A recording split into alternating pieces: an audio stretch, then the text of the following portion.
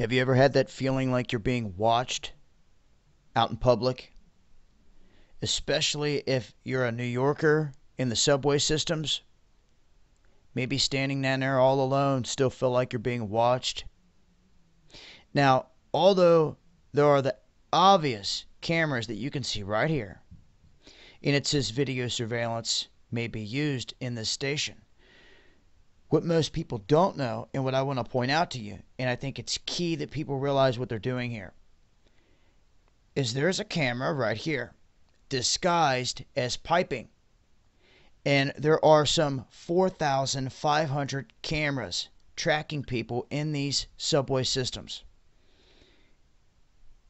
Some of these date all the way back to the 1990s, but they state now they want to use better technology.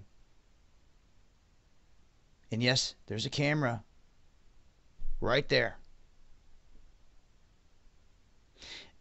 Now, very close by, there's one of these.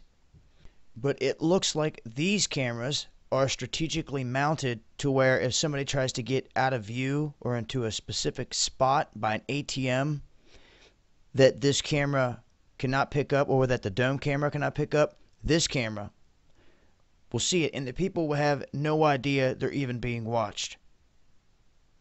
So, a heads up alert, privacy wise.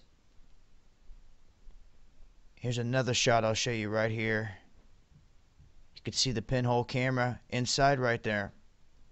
But this is what they're using, and I just want to make people aware that yes, if you're sitting in the subway and you're staring at this pipe and you're thinking to yourself, man, am I crazy? Or is that a camera? It cannot be a camera. There's no way. But it is a camera.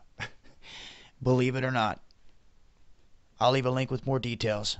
It's been Dabu7. Eyes open.